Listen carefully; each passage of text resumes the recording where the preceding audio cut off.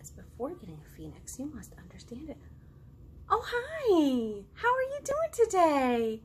I've just been reading how to take care of my phoenix with my pet phoenix and my dragon and this polka dot unicorn. Yeah. So, as I was reading these to my magical friends, I got to thinking that maybe my Storytime friends might like some magical reads as well. So, I got some magical books out for you because did you know what our summer reading theme is? Our summer reading theme is Magic Unbound. It's all about having a magical journey and traveling and using your imagination to go explore and have fun. So we're going to talk a little bit about some magical creatures, and we're going to talk about some magic trick type stories. We have a lot of fun ideas. All right, I'm going to put them down and then we can get started, okay? Okay, now I don't know if you've done this already, but if you haven't, I wanted to make sure I tell you, and I'm going to tell you again later, that you need to make sure you fill out your reading record for our quest. So this is your magical adventure that you've been going on by reading all summer and watching story times with me and Miss Karen and Miss Jenny and doing any of the things that are on the DIY page at worthingtonlibraries.org. So you can work your way all the way around, and then when you get to the end, you get a prize. You can bring back your completed quest to the library that you use, and all of our libraries, while we're open, we have stations outside where you can pick up your prize, which is a very new book for just you. So you could pick out a book that you'll love, and maybe it'll take you on your next magical adventure. But I want to make sure I told you about that, because guess what? As happens often in magical adventures, there's a bit of a tragedy that our summer reading program's almost over. It is. Our summer reading program technically ends on July 20th, and that might even be today, depending on when you watch this. So make sure you stop by the library with your completed forms, okay? And you can get your prize. Okay, now back to our magical reads. Are you ready? I have one that's going to introduce us to a lot of different magical animals. Some of these I had to look up because I never heard of them. And then I might still pronounce them wrong. I'm sorry. This is called If I Had a Griffin, and it's by Vicki Van Sickle and illustrated by Cale Atkinson. And it's from Tundra Books. Last week, I got a hamster, my first and only pet. He mostly eats and sleeps and hides and gets his shavings wet. Do any of you have a pet? Do you have a pet hamster? We used to have pet rats. They did similar things to the hamster. If only I could have a pet with strange exotic powers, I know that I'd find lots to do to while away the hours. Oh, I think we're about to meet some magical pets. If I had a unicorn, I'd braid her silky mane. I'd make her silver horseshoes that tinkled in the rain. We'd prance through fields of posies and nibble nectarines. I'd shine her horn with candy corn to get a starry sheen. I had no idea that was how you had to shine a horn. Unicorns are pretty, but they're also very shy. On second thought, I'd like to give a hippogriff a try. A hippogriff needs lots to do, like run and jump and fetch. I take him to the dog park to give his wings a stretch. Do you think the other dogs would like to see a hippogriff? He looks pretty scary to me.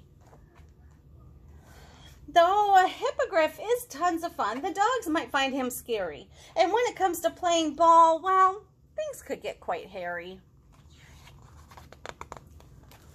Perhaps I'll get a Sasquatch with burly, curly fur, but then I'd spend 3 hours a day attacking snarls and burrs.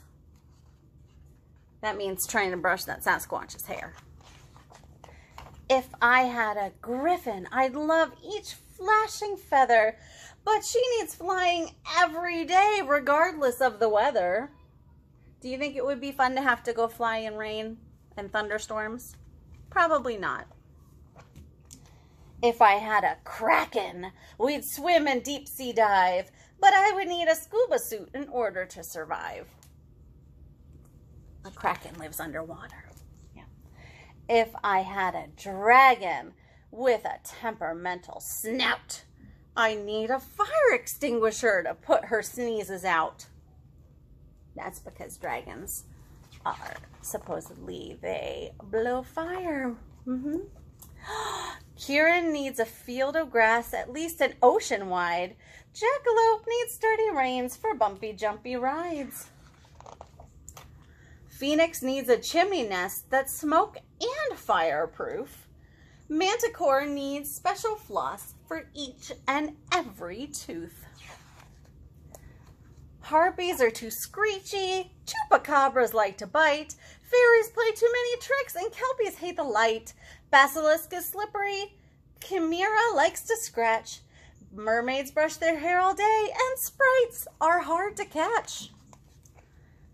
Perhaps a hamster's not so bad. In fact, he's rather sweet. I love his furry belly and his teeny tiny feet. He may not be a griffin or a creature from the sea, but I am his and he is mine, and that's enough for me. Oh, look at that. Our hamsters pretending to be other animals now. All right, you did such a great job with that story. That introduced us to a lot of mythical creatures. That means magical creatures. Now, mythical or magical also means it's just a fun pretend idea. Hamsters are real. You'll see hamsters around. But the other animals in the story, you're probably not going to see those. Okay, let's go ahead and do a song about a pet you might have at your house. Does anybody have fish at your house? Can you think of what song we might be doing? Let's sing a little bit of Lori Berkner's song, The Goldfish Song. Are you ready? All right, we're going to lay down and pretend to go to sleep. I'm just going to lay down right here, but you can lay all the way down. Ready? Lots of little fish were sleeping on a rock in the bottom of the ocean. They lifted up their heads and they shook out their tails. And they said, let's go swimming, let's go swimming, let's go swimming. Yeah, let's go swimming, let's go swimming, let's go swimming in the bottom of the ocean. Oh, and then the little fish got so very, very tired that they came back to the rock. And they put down their heads and they put down their tails and they took a little nap. And when they woke up, they decided to brush their teeth. Can you get up? So they got out their toothbrush and their toothpaste. And they squeezed a little on and tried not to waste. And they put it in the mouth and brushed north and south.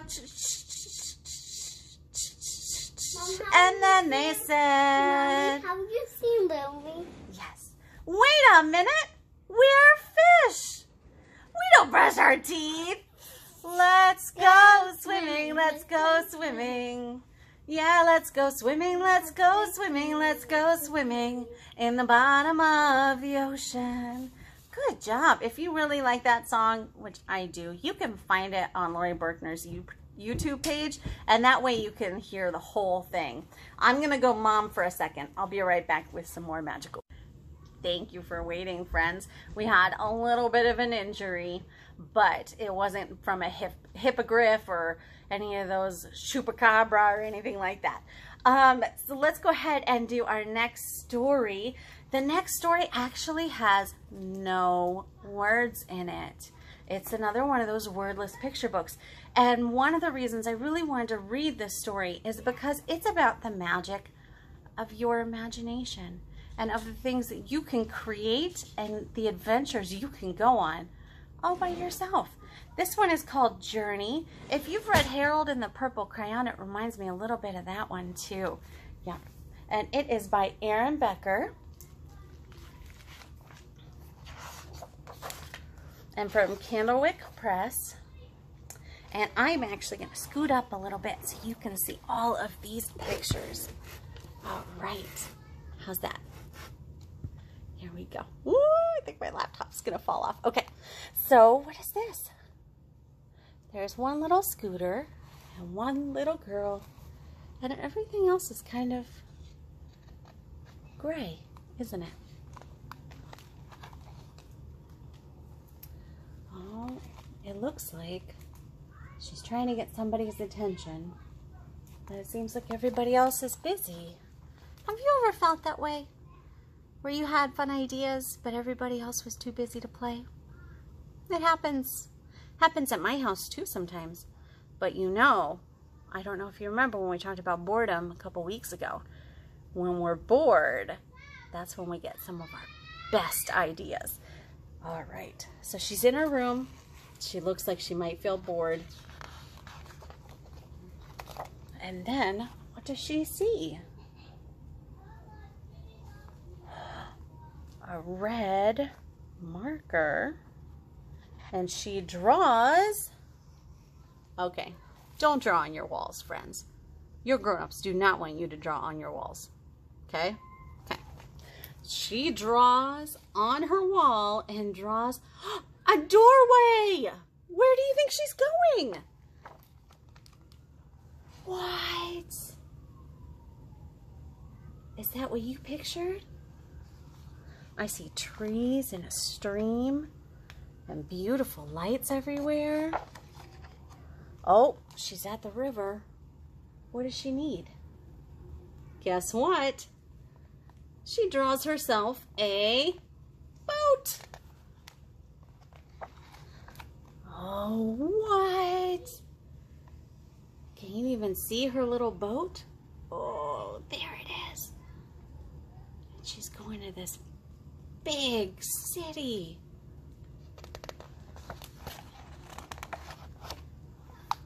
Oh, there she is.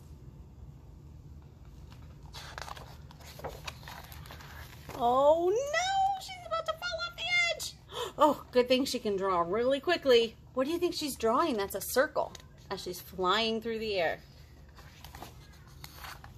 Very good guess. A hot air balloon. Look at that. Now she's floating away. And she sees somebody trying to catch this. I think that might be a phoenix.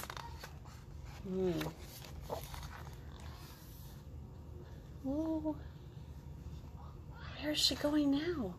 Oh, it looks like they caught the phoenix. What do you think is going to happen next? Let's see. She's following the captured phoenix.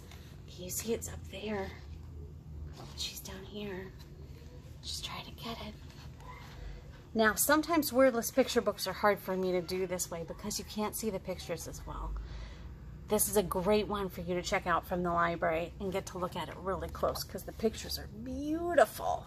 Oh no, what'd she do with the phoenix? She stole it. Oh dear. And now she's, she let it free. And that, I don't think that guy is happy. Oh no. Where did they put her?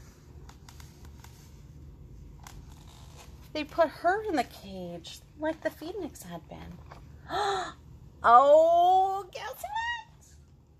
What did that phoenix do? It brought back the marker. So she could draw. What do you think she's drawing? I see 1 line, 2 lines, 3, 4. Oh, it looks like she might be drawing a rectangle. What could it be? That is so smart. What did she draw? She drew a magic carpet. And it could fly her on out of there. Oh, the Phoenix found a little door for her. They both went through. What? Where did that Phoenix take her? To a boy with a purple marker. Look at that. They're going to draw together. Ah! How fun is that? They made a bicycle. Each of them made a wheel. You did a wonderful job with that story. I hope you really liked it. I know it is a little bit tricky, like I said, with the wordless picture books, but they have such value for you when you're starting to tell stories. Okay, I was thinking about the magical adventure that she went on, and I was thinking that maybe we could go on our own magical adventure and we could do a bear hunt. Are you ready? We're going to start by... Good job. Ready? We're going to pretend to walk with that noise, or you can stand up and walk. We're going on a bear hunt. Now you say it. We're gonna catch a big one with big green eyes and a fuzzy little tail. And then, guess what? We can go through all sorts of different places. So we can look over there. There's a big mountain. We can't go over it. We can't go under it. We have to go through it. Are you ready? Turn on your flashlight. We're going to go through the mountain. And then when we get to the other side, we're going to go, going on a bear hunt. We're going to catch a big one with big green eyes and a fuzzy little tail. Now I like it because you can go through all kinds of places. So you can go through the grass and you can make swish, swish, swish, swish, swish, swish, swish, swish. You can go through a river where you have to swim, swim, swim, swim. And you can go on all sorts of adventures until you find a cave with a bear in it. And then you have to run back through all of those things. You can make it your own and do it as long as you are into it. Super fun to do. All right, sit back down on your magic carpets and we're going to do another story.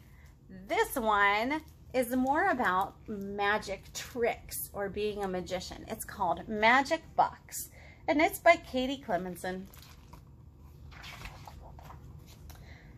It's from Hyperion Books. On her birthday, Eva was given a very special present. She opened it, jumped in, and became a master magician. Ta-da! For her first trick, she wished for what she wanted most in the whole world, a pet called Monty. Monty turned out to be rather large. What kind of animal is he? A polar. For her next trick, Eva pulled a rabbit out of a hat. Did she pull out one rabbit? No. She pulled out a lot of rabbits, didn't she? Then, with a flick of her wand, she made things float in the air. Ooh, I don't know if I would like that. For her biggest trick of all, Eva threw a huge party. There was lots of delicious food.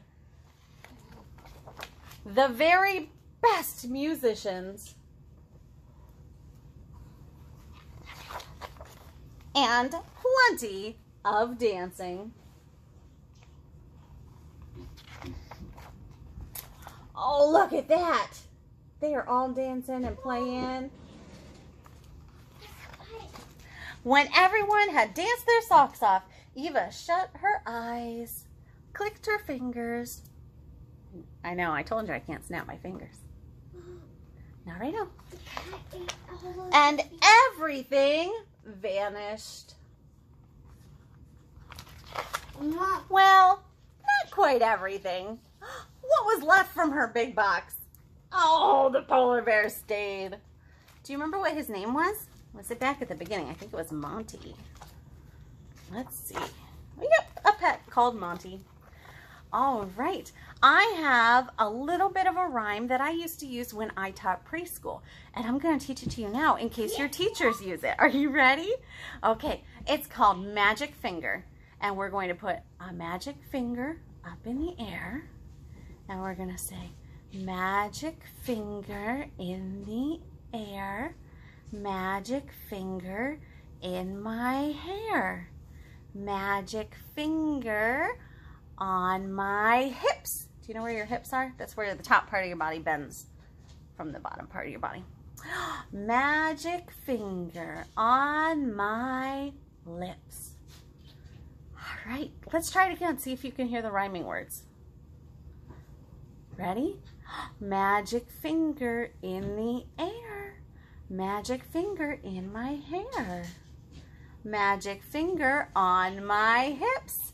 Magic finger on my lips. What was the rhyme for air? It was hair. And what about hips? What was that rhyme? Lips. Remember, rhymes are words that sound the same at the end of the word. Not the beginning. They sound the same at the end. It's tricky, isn't it? You're doing great. I have, let's see, I think one more little story I wanted to read. Mommy, is it my book? Hold on. Isn't that cute? It's called My Magical Dragon. And I think this is one of my favorite books with moving Mommy, parts. Shh, not right now. Hold on, let me finish. That I have ever seen. Look at how his wings change. Isn't that fun? All right. A dragon who was kind and strong watched over a palace all day long. Are you ready? I'm going to move it. Whoop.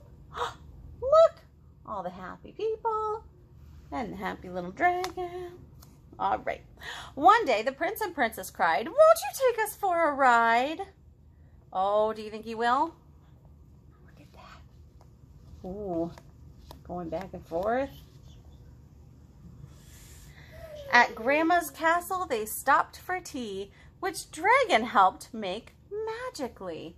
I think this is one of the most impressive pages. If you can see, he breathes fire and then the teapot actually gets some steam coming out of it. Oh, it might take me a minute. Let's see. See, there it comes. I see it. All right. And when they got home, safe and sound, he took a long snooze underground. Ready?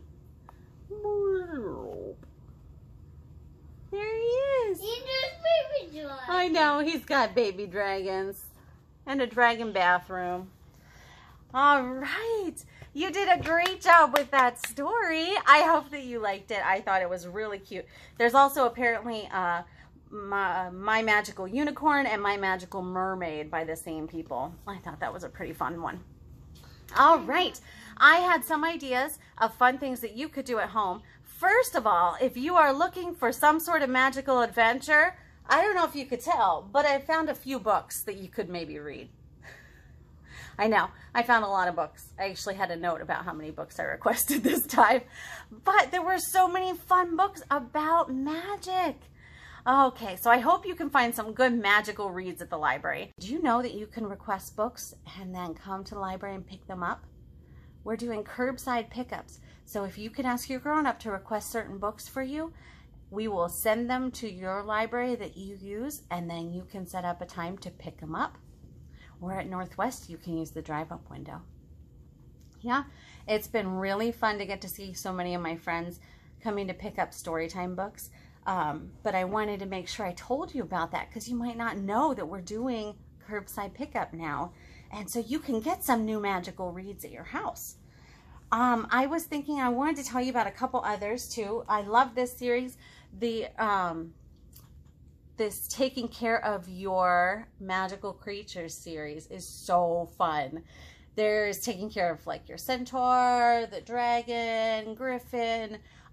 It covers a lot of my kids' favorite animals because my kids love dragons and unicorns. So we've really enjoyed those. They're for a little bit older. So maybe if you are in elementary school, you might really like that. Or if you have a big brother and sister that's watching. Another series for the slightly older kids would be the Princess in Black series. Is super fun. Any of these books would be lots of fun to read. I just couldn't do a story time with 20 books in it, so I had to limit myself to just 4. All right, I had a few other ideas of fun things that you could do besides checking out some fun magical reads for yourself. You could make a magical creature out of things you have around your house. If you can't think of a magical creature that you already find fun, like if you're not into unicorns or dragons, make one up. I would love to see what you come up with. And you don't have to have any special equipment around your house. You can just work with whatever you have. Now, my daughter has been really making a lot of cool things with her 3D pen. So I wanted to make sure I showed you this. Now, she's my big one, okay? But look what she made. Can you tell what it is? She made a dragon. She has a favorite dragon series, so she's made a lot of different kinds of dragons from that series. And then she made this for one of my younger daughters. Can you guess what that daughter's favorite animal might be? It's a unicorn. Yeah. So you can make them out of fun things like that. I don't know if you've ever seen making twist tie artwork, but you could use like the twisties from the tops of trash bags.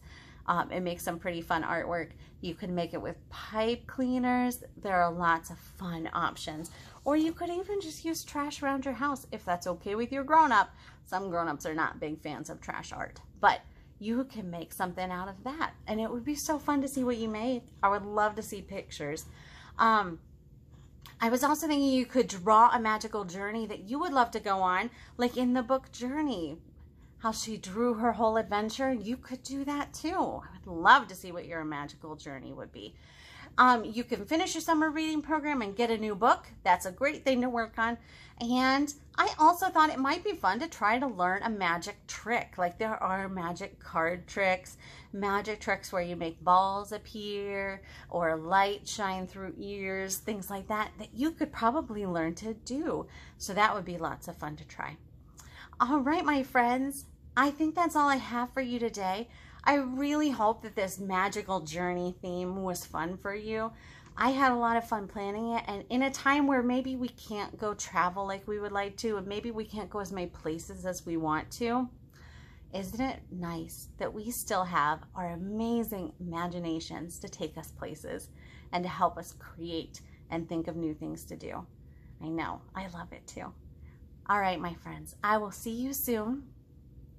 Please remember that you are loved, you are special, and you, my friend, are magical. Bye.